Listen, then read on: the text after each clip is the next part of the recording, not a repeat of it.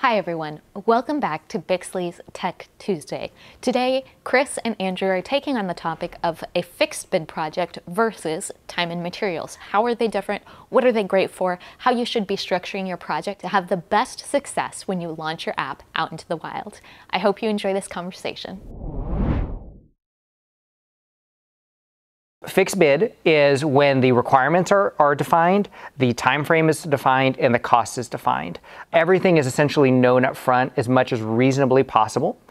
And then the project just starts, and we deliver at these typically 2 weeks milestones, and that looks like kind of a traditional fixed bid project. Time and materials is where we're actually billing for a time. So to draw a contrast here, we do fixed bid if it's a project. Okay, if you have a budget, you have specific requirements, you have a time frame that you need it delivered in, we would do that as a fixed bid project. If it's not a project, if you say, hey, I just need a developer for 6 months to come alongside my existing team and help me out, and I want to oversee them, that's not a project. That's you want some extra development help, and we do that as time and materials. And so time and materials is extremely flexible, and it's for when clients aren't looking for, I have this much money to spend and I need it by this date, but rather, I need this much help for this period of time. We've referred to it, and we still do at times, as staff augmentation. Yep. And time and materials, or that staff augmentation model, is the spot where you're deciding, am I going to hire someone internally, or do I just maybe want to outsource with someone? And the idea of just use the team for what you need them for, pivot them in, pivot them out, is very beneficial to lots of projects. But again, they're those more flexible type projects where you don't necessarily have a set budget and timeline and schedule of tasks to be completed and that sort of a thing. Yeah. It's not that you can't follow a time and materials model when you have those parameters laid out, but it just lends itself to, I have time to spend. R&D type stuff tailors really well to time and materials. And that's something we help our clients do very early on in these initial discovery call is, does it make more sense for you to go project based, which again would be fixed bid, or does it make sense for you to go time and materials in a staff aug? In a staff aug type arrangement. And these things are pretty easily to uncover one way or another. If someone's talking to us and they say, well, I need this to be ready in 90 days, well, staff aug is not intended to deliver something at a certain date. It's intended to provide you as much development bandwidth as you need. Or, okay, I have a budget of $110,000. Okay, that's probably not a good fit for staff aug. That's a good fit for a project. On the other hand, it might just be, we have people that'll come to us and say, we got a team of 6 developers. They're really busy. We have this another initiative we want to start, and we'd really like you to provide us with 2 developers for the next year to help drive that. And then we may ramp it up to if we need an additional set of hands. That's really good for staff aug, and it doesn't require that they map out, okay, over the next year, for the first 2 weeks, we're going to do this. In the next 2 weeks, we're going to do this. We'll do that more in an agile type approach as we go. So we still, as we go through, we still help you identify priorities. We still help do estimates and things like that. But the staff aug, time and materials, is intended to be much more flexible when you just need help for a duration of time, as opposed to project-based fixed bid when things are very well defined. And so we'll usually do a hybrid of the two. So kind of circling back to the whole MVP thing, both of them are appropriate. So what we'll do in many cases is say, okay, let's help you define an MVP, a 3-month MVP. We'll do that as a project. It's fixed bid. You'll move through that. And then afterwards, assuming your project's successful, assuming you're getting the kind of feedback you want from your clients, that it makes sense to continue with your investment, in many cases, that's a good time to pivot over to a staff aug model where, okay, this thing is proven. Now, I don't want to go out and hire developers because maybe I don't know how to do that, or I don't want to, have the overhead of doing that. I just need somebody 40 hours a week until I don't anymore. And that's a great fit for staff aug. So we love to provide the hybrid of those two. In many cases, it makes sense to start out with the MVP as a project. Keep in mind with staff aug, it's more that you as the client are driving the priorities of what the developers are doing. So with staff aug, the intention is that you as the client know the priorities. You don't necessarily need to like understand technically how any of these things are going to be done or what sort of technologies are going to be used, but you're going to drive what, you know, the next 10 things are on your list that are going to happen over the next 2 weeks sort of thing. So staff aug is done in a very like Kanban or agile style iterative way where we're constantly getting feedback, adjusting priorities in 2-week increments or 2-week sprints, getting feedback, going forward, as opposed to the MVP, where we're really going to be planning out the 3 months worth of work, still in 2-week deliverables, but it's more that you because we're fixing the cost and the time frame, we have to plan that out. And so that's also part of the reason that we do MVPs as 3 months, because you can plan 3 months worth of work. It's much more tricky to plan 3 years worth of work. And then it's kind of unrealistic to think that that's going to be unchanging. So MVP or project-based, we plan 3 months. Staff aug or time and materials, we plan in 2-week increments and sprints. I think of it, you know, kind of fixed bid. You're you know, a customer that, say, for instance, hires painters or something like that to come to your house, and they're going to paint their house. So they're going to show up, and you're going to have some kind of a consult on the front. You're going to pick out the colors, and you're going to tell them these are how many rooms, and they're going to buy all the stuff, and you're going to lay out the whole plan, and then they're going to show up one day and they're going to paint your house, or it's going to take a week or however long, and then it's going to get delivered, and you're going to pay, and you're going to kind of move on.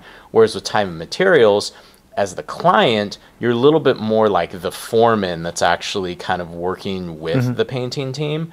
So you're still planning, you're estimating all those things that you talked about, but it's more like, okay, we're in this room now, and as the client, you're kind of guiding, okay, well, I think I want this wall to look this way. Let's get that painted up. Let's see how it looks. I like that. That's good. Okay, let's pivot over to this room now. And again, it's more of a build it as you go with estimates along the way, but you're involved through the process on the time and material side. But on the fixed bid, it's all that upfront planning. And it's not that we're going to box you out as a team, but you don't have to be as highly involved, and you're just going to be able to look at those regular deliverable milestones along the way when going with the fixed bid model. Yeah, they both have their place. Sure.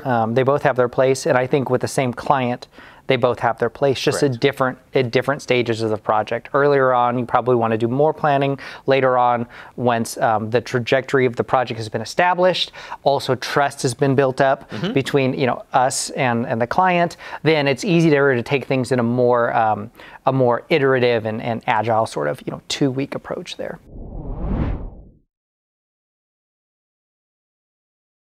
Both models can work well with budgeting. The time and materials one is going to be more about budgeting throughput. And so you can budget, as we do at Bixly, we've got a development budget for X numbers of developers per month or per quarter. As opposed to fixed bid or the project, you're really budgeting out with the project holistically. So it's more about the total cost of the project, budgeting that, as opposed to time and materials, you're budgeting your throughput or your burn rate. One nice thing about time and materials in this scenario and budgeting is that the time and materials is more flexible. So not that you can, spend 40 hours this week and 30 hours the next week and 700 hours the following week, but certainly if, as you're going through the project, you're doing a burn rate of 40 hours a week, business is going good, you're getting good feedback from clients, and you want to increase that to 80, there's no problem doing that. I mean, we can completely just, pretty much on a dime, adjust and start to provide you with the additional bandwidth that you need. As opposed to a project that fixed bid, that's different because we've already set out the cost of the project. To go add more developers to that, it just requires more effort and change orders and things like that because it affects the overall cost of the project. Whereas again with time and materials, it's really just kind of about your burn rate. And the funny thing is a lot of people that may even be self-funded, they assume that they want to go with a project base because it's, I have this much money to spend. Yeah. Whereas being self-funded, you actually, again, with that flexibility you described, can pivot your team around, and as you get particular feedback, the money that's actually coming out of your pocket can kind of pivot and shift if you need to cut budgets, forward and backwards. And it can even work with investment type opportunities as well. If they're really focused on that, like you said, that throughput of what is being delivered and what kind of feedback they're getting, it works great. Or perhaps they just want a set number so they can cut a check every month. Yeah. It really depends. And we even took some of the guesswork out too, where you're not even dealing with like disparate rates of like, this is how much you're paying for this, you know, like entry level developer, and this is how much you're paying for a senior level developer. And then here's our designer. It's just flat rate cost for our team. And we have highly talented, highly qualified individuals across all the verticals of technology. And you just, again, have to budget, it's this much per hour, and you're going to have this many hours, and we're going to plan on that for this many amount of days, weeks, months, whatever it is. Right. So time and materials is still extremely easy to budget for because you're not just guessing. It's not going to the grocery store and shopping around. Do I want the Safeway Select or do I want the name brand? Right. You know? I think it's worth mentioning too, and you kind of touched on this, that we do have certain team members that are very specialized in certain things. So maybe in large scale system design, or a sysadmin who's going to tell you, okay, you need to set up like this on Heroku or AWS and things like that, or someone who's going to be involved in DevOps who might not be doing 40 hours a week for you, but you might want 10 or 20 hours a week to maintain your system depending on the scale. So we can bring in people in varying capacities. You know, you've got your developers, which tends to make up the lion's share of the time. Sure. But then you also got these specialists who might help you for a month setting up your database, designing it to handle millions of users, or the sysadmin who's going to automate, you know, the continuous integration or continuous delivery and maintain that, but initially spend some time setting that up. So the whole staff aug model, the time and materials model like that, it allows us to be able to just pull in the specialists you need for the very specific scenarios you have, and then kind of fade them back out into the background when they're not needed at that time. If it's something that is very straightforward and out of the box, we're not going to reinvent the wheel, and we don't need necessarily time and materials, that we can focus it from a project standpoint and say it's going to be this much money and this much time. But those features that are going to be more forward-thinking, new, different, ingenious in some way, or simply just unknown, we don't know, no one's built it before, it's very difficult for me to say, hey Andrew, so this thing that no one's ever built before that you want to build, it's gonna be $100 and I'm gonna have it done in an hour. I don't know, like, so that's where team velocity that you've touched on comes into play. It's taking like-minded tasks that we've done in the past that could be similar to these particular tasks and achieving somewhat of an understandable end date and cost delivery for that feature based off of what we've done in the past, and taking it more time and materials as opposed to just fixed. The more innovative the project is, the more it's, you know, they're having to evangelize for it and blaze a new trail, the more critical the MVP becomes. Because it's so innovative, you don't know how your customers are going to receive it. While the MVP is appropriate in most cases, most projects, I would say it is absolutely essential if you're dealing with a very innovative project. And if it's not innovative at all, you might want to ask yourself if you should be building it or not, because there always should be some, you know, key distinguishing factor that's going to make what you're building innovative and different than what the other people are building. But it's the question of, is it going to be 5% different? Is it going to be 100% different? Or most likely somewhere in the middle. Thank you for joining us for this conversation about the difference between a fixed bid project and a time and materials ongoing contract with Bixly. If you have a project that you need help with, whether that be staff augmentation or you're ready to really dive in deep to project planning, don't hesitate to reach out to us. You can find us at bixly.com and set up a free consultation. Or if you have any questions about the stuff that we talked about today, feel free to leave those in the comments below. Until next time, this has been a Bixly Tech Tuesday.